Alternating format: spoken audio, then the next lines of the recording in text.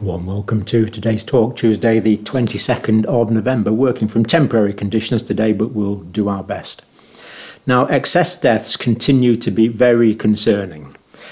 We don't see the response in the press that we saw in the early stages of the pandemic. We don't see the Prime Minister and the Chief Medical Officer and the Chief Scientific Officer standing shoulder by shoulder telling us about it. So that's why I want to do that now.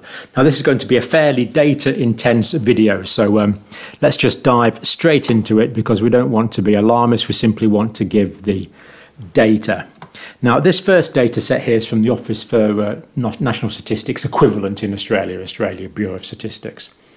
So in 2022, there were 111,000 deaths that occurred by the 30th of July, registered by the 30th of September, but this is the key point, 16,375 above what we would expect, 17.3% higher than we would expect. So we're seeing a great increase in excess deaths in Australia, as we are in other countries. The Bureau doesn't particularly explain this, it just says they exist. We might be looking at some explanations later.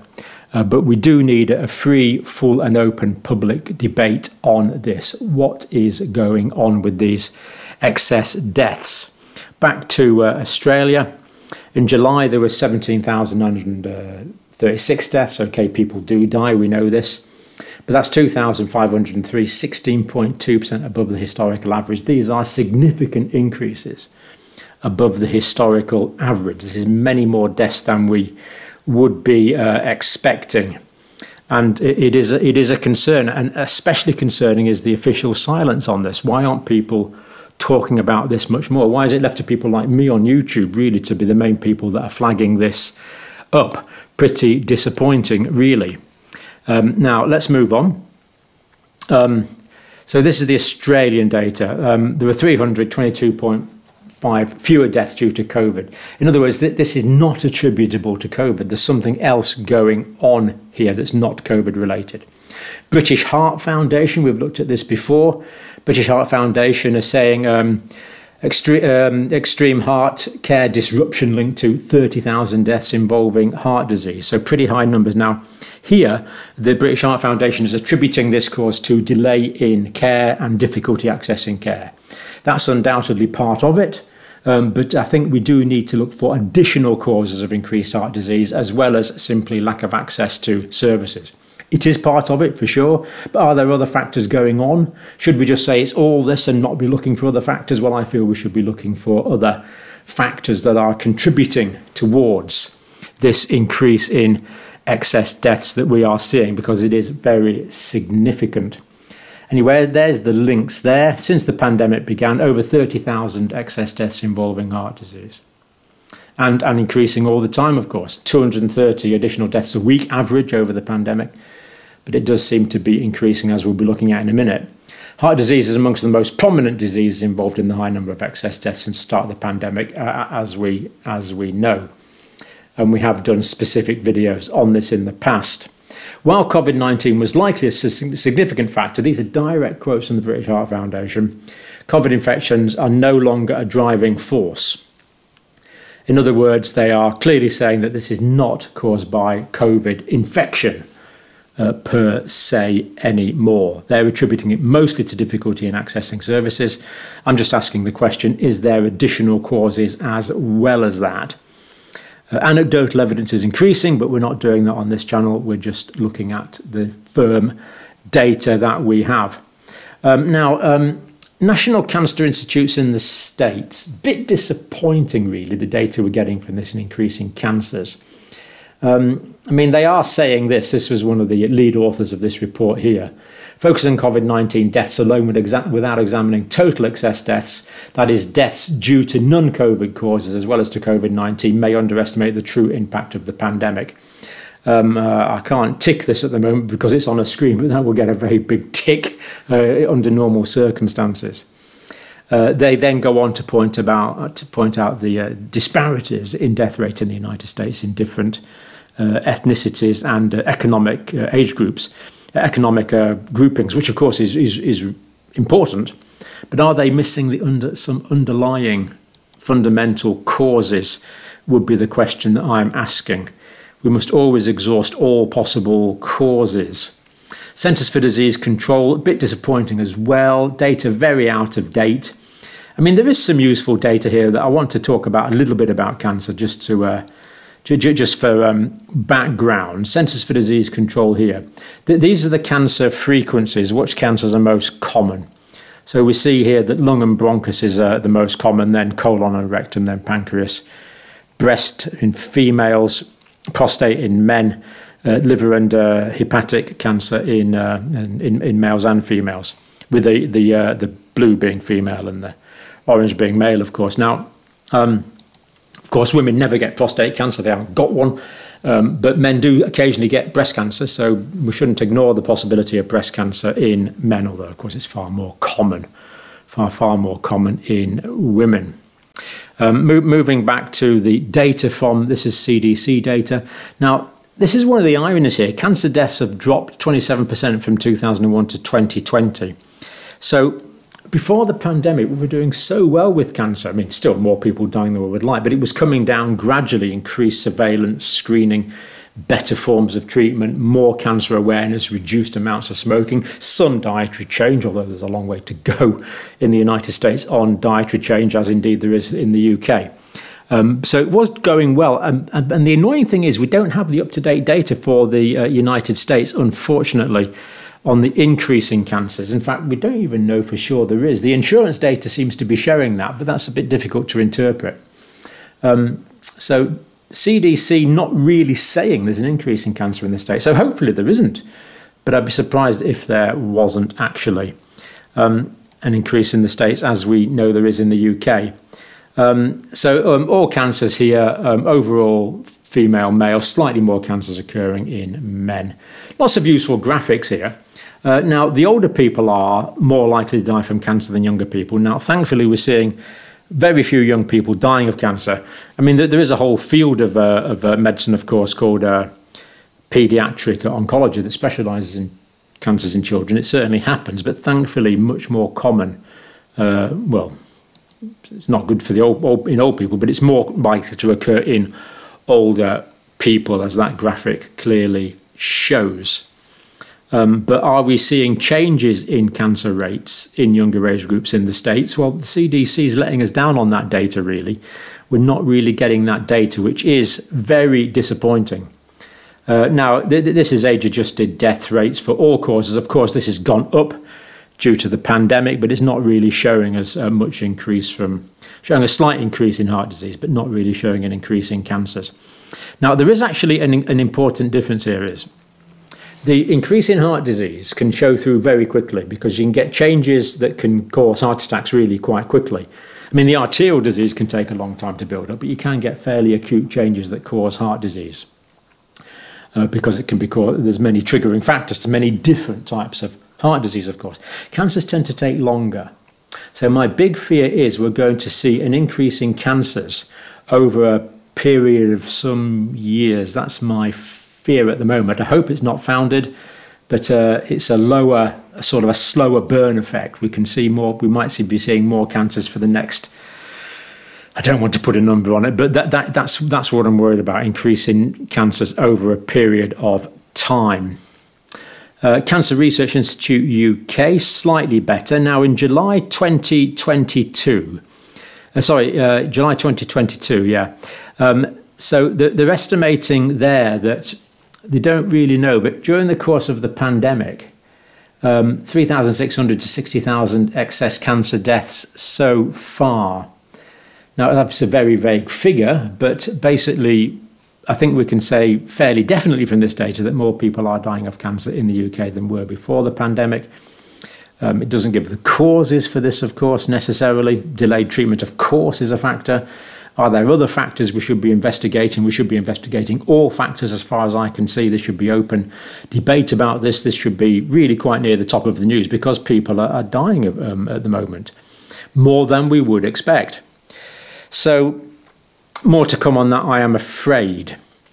Now, this is early warning signs of cancer. Now, I put this on here because I was going to go through it, but what I'm going to actually do is do this as a separate video because do look it up for yourself, but there's actually quite a few early warning signs of cancer that I want to talk about specifically, but I'll do that, as I say, I'll do that on a separate video because I think it's quite important. But if any of these signs do crop up, you have to see your doctor immediately, or as immediately as you can in the current situation. In the health service at the moment, that can be a bit of a problem, but we will look at that anyway. We'll look at that in more detail on a separate video, because very important to spot cancer as early as possible, of course. Now, excess mortality in England, in English regions, data up to the December 22 update. Now, obviously the data's not there for 2022 yet, but this is the latest we've got. I don't know why they put that date on it, because it's obviously only November, but there you go. Offers for health improvements and disparities. Now, this is the best data available anywhere, because it's broken down by age, and we know there's increased excess deaths in all age groups. It's broken down by conditions, and we know there's quite a few conditions which are causing more people to die. Let's just jump into some of the examples from this. So Office for Health Improvement and Disparity. So again, all official UK data. Weekly registered deaths for all persons in England and Wales. Now, as we know, I'm sure you've seen these before, the dotted line is the average. The yellow is the COVID. So, of course, more deaths from COVID as we would expect. But we are seeing increases above the average for some time now, more deaths than we would expect, unfortunately. Moving on to people under the age of 24, 0 to 24. And again, we are seeing increased deaths in younger people. Now, do note the scale here. We always have to note the scale. The numbers are smaller, but we are seeing several deaths a week. And these bars are per week in younger people, 0 to 24 years of age. And this needs to be explained. Why is this happening? Because it looks like there's some phenomena which is increasing deaths in all age groups. This is across all age groups. So what is going on here really needs to be debated openly, freely, and answers need to be given. Now, there's not going to be one answer. There's going to be quite a few answers. There's going to be several answers, but every answer should be debated, considered, and once we know what that factor is, we can do something about it. We can take that factor away, or we can mitigate that factor. But if we don't know, you get the message. We need to know. We need to know what's going on here. So younger people, increased death rates. 25 to 49s also increased death rates. And notice the scale there is 4 times higher. That's 400 there. So again, COVID deaths, obviously we had some in that age group during the pandemic, unfortunately. But we are seeing increases above the 5-year average. Now, this is ischemic heart disease. Now, the deaths here in dark are where ischemic heart disease is mentioned on the death certificate. But we are seeing an increase above the average, as the 5-year average we would expect. Now, of course, the reason this is in different colours is it's a bit difficult, because the dark lines are where the causative factors mentioned on the death certificate. The light grey is other possible factors. But of course, there can be several factors involved in a death. So there can be ischemic heart disease secondary to coronary arterial disease, secondary to diabetes, secondary to metabolic syndrome. You know, it can be sometimes difficult to identify the specific cause of death. But what we can say clearly, what we can see plainly, is that deaths are above the 5-year average, quite notably so. And if we actually look at that in blow up there, we see the deaths are above the 5-year average and have been for some time. More people are dying than we would expect. That's July 2022. Heart failure, again, we see that, and the numbers here are quite high. That's 1,000 there, that's 1,500.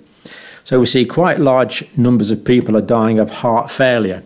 Now, heart failure is basically failure of the myocardium to work as a functional pump. Heart failure is when the heart can no longer generate significant adequate cardiac output to supply the oxygen and the nutrients that the body needs for its metabolic activity. And that often results in a backlog of blood into the venous system that can cause swelling and sometimes fluid in the lungs. So this is failure of the myocardium. Now, failure of the myocardium can be caused by a variety of factors. It can be caused by ischemic heart disease, but it can also be caused by direct insults such as alcohol, such as carbon monoxide, such as Coxsackie or other viral infections, and it can also be caused by various immunological autoimmune problems can also damage the myocardium. So this data tells us that there's more damage to more myocardiums in the country, resulting in more deaths from heart failure, but it's not breaking down the causes, and this is what we need the public debate on. We need to know about this. So that's heart failure. And again, when we look at that in blow up, well, it really is quite poignant how much space there is above the dotted line, which is the 5-year average, and the yellow bit is where COVID is mentioned on the death certificate. Doesn't mean to say it was caused by COVID, only means to say that COVID was one of the contributory factors to that particular death. Now, this is all based on 2015 to 2019 data, which I particularly like, because it's based on 5 years before the pandemic. So it is giving us a really fair, I feel, a really fair adjudication of the data. So that's what I wanted to say on this video. We need an open public debate about what is going on here, where we can consider all possible factors, identify those factors, take them away and stop people dying. It really isn't brain surgery or rocket science. So that's all I wanted to say today. Now, the next bit's interesting, though. I've started doing some posters. These are available for free download. Click on the link, download them free. And we're going to, I've got quite a few more planned when Simon, my technician, gets around to making some more up for us. I printed these out in poster format. You can download them, print them out, put them on your wall, put them in front of your textbooks, chuck them out, do whatever you want with them. I'll put them in the public domain. So completely free to do what you would like to do with them. So for example, you can download this one that says turn, look. Oh, look, that sheep's turned round to look. The rest are looking the other way. And if you turn and you look, there's always a risk that you might see. So download that one. And then, of course, the classic ones, follow the evidence. And that's actually a picture of Hadrian's Wall. So the idea is that you follow the wall, follow the line of the wall. And when you do that, you find out what's over the hill. Now, where should we follow the evidence to? Now, this is a quiz. Where should we follow the evidence to? I think you can answer that question, can't you? Let's give the next the next picture. Follow the evidence wherever it takes you, wherever it leads, wherever it takes you on this picture. So we follow the evidence. Might the evidence take us somewhere we wouldn't like to be? Yes, it may. Might the evidence take us to some uncomfortable truths? Yeah, it might do. Might the evidence lead us on to question assumptions that we've accepted all our lives? Might we have to change some of our fundamental beliefs? Might we have to question some fundamental authorities that we believed we could rely on, that we believed had our best interest at heart? Yeah, we might do. We follow the evidence wherever it leads. Because if we don't follow the evidence, we're not living in reality. And we want to live in reality. So download those posters, do what you like with them. The more they're publicised, as far as I'm concerned, the better. And thank you for watching.